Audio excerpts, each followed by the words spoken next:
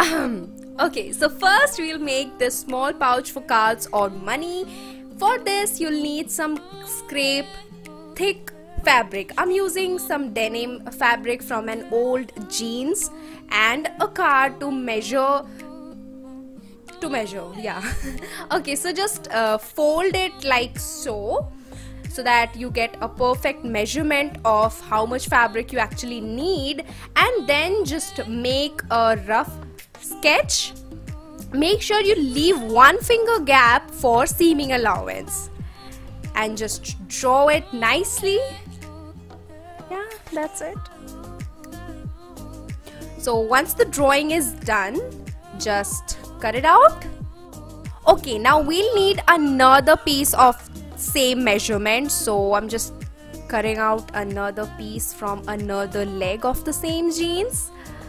You can use any thick fabric, so you'll be having these 2 pieces of the fabric. Now take a polythene bag, a thick polythene bag. I would suggest Mia More or Big Bazaar bag.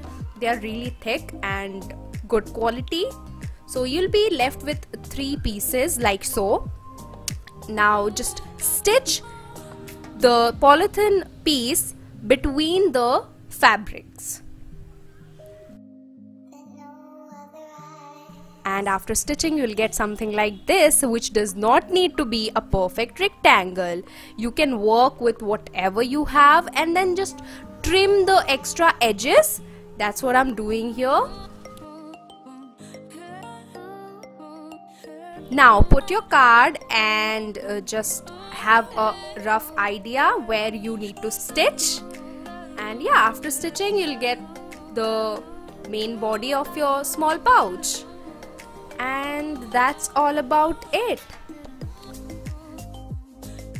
Just complete the pouch with a button. You can sew it, you can use glue, and that's all about it. That's your small pouch, waterproof pouch.